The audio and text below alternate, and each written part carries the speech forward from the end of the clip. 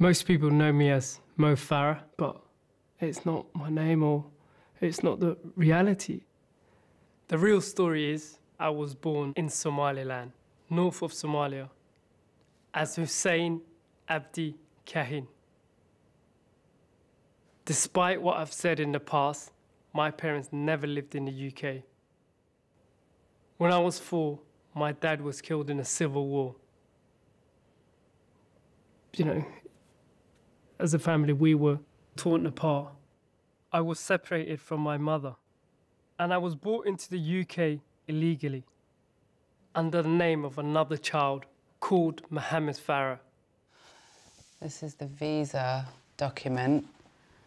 Yeah, this is the visa to come to the UK, and this was the document we came with. You would have been 9, you hadn't turned 10 yet.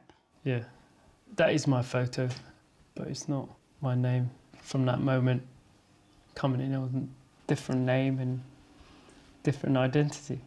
I know I've taken someone else's place, but I do wonder, what is Mohammed doing now?